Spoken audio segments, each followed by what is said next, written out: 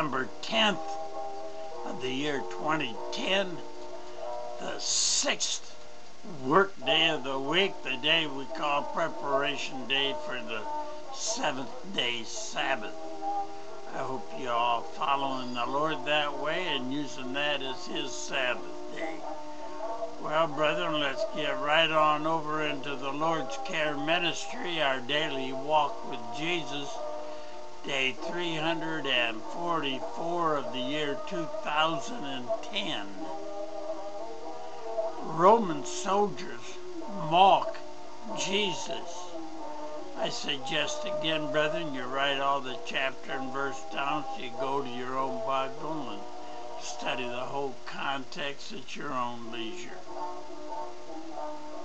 You can use the pause button down here in the corner, brother, to start and stop this video study as you go along so that you'll be able to read along from your own Bible and keep right up with us. Well, with that, brethren, let's get right into Roman soldiers mock Jesus. And to do that, we'll start out in Mark chapter 15, verses 16 through 20. You'll also find it in Matthew chapter 27, verses 27 through 31. Then the Roman soldiers took Jesus, into the barracks of the palace, called out the entire palace guard, dressed him in purple robe, and made a crown of long, sharp thorns and put it on his head. Then they saluted, yelling, "Yea, King of the Jews!" And they beat him on the head with a cane, then spat on him, and went down on their knees to worship him.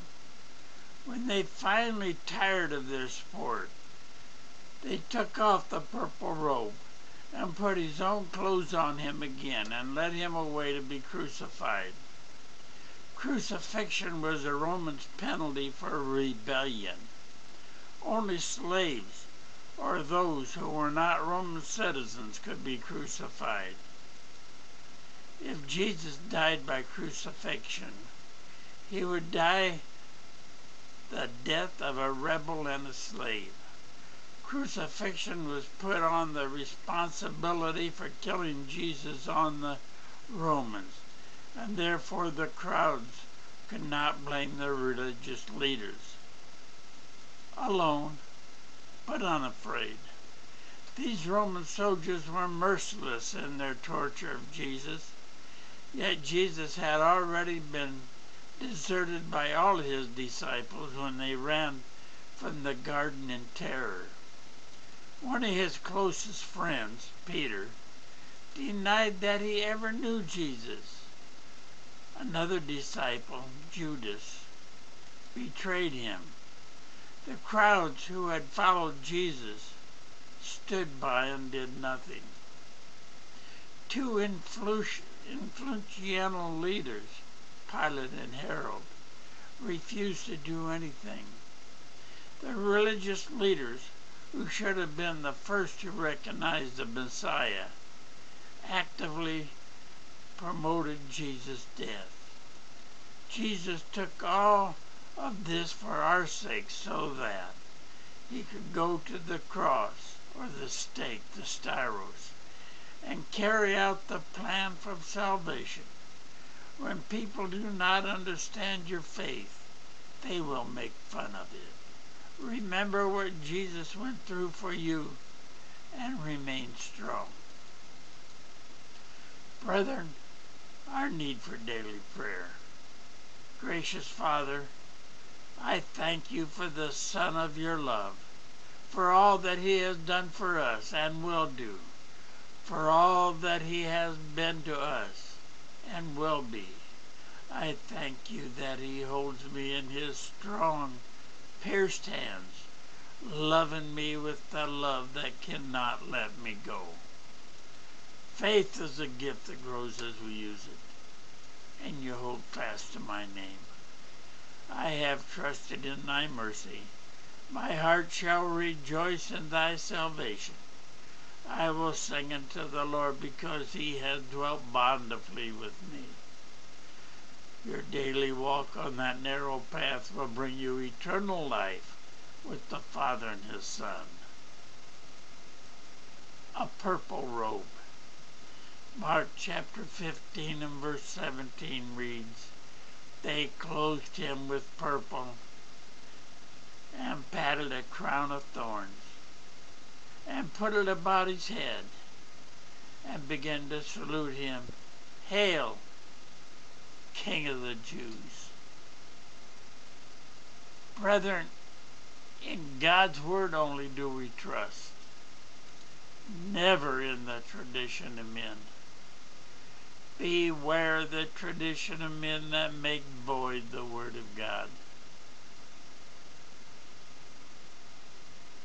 Brethren, do you want to be with Christ and through salvation, to eternal salvation?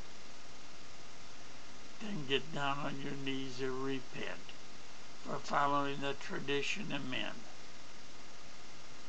and not listening to the Word of God. Oh, you might say, "Oh, I love your Jesus." But it says, "If you love me, keep my commandments." These commandments are not multiple choice. You cannot say, "Oh, I'll follow this one. I won't murder this guy." Or I won't steal from this guy. But John 2:10 says, if you break even the least of one, you have broken them all. That means you're a murderer, you're a thief. You say, which one have I broken? Do you follow the seventh-day Sabbath? Or do you pick your own Sabbath? You put Satan's Sabbath, the first day of the week. Then you have broken them all. You're not following Christ. That's not my word. That's your own Bible saying that. Check it out. Well, brethren, with that, we're going to close for today. And oh, by the way, while you're on your knees, ask for the wisdom, the knowledge, and the understanding of the letter He sent to you that is found in your own Bible.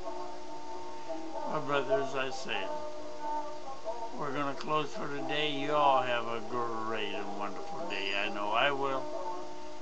God willing, we'll see you tomorrow. Bye for now.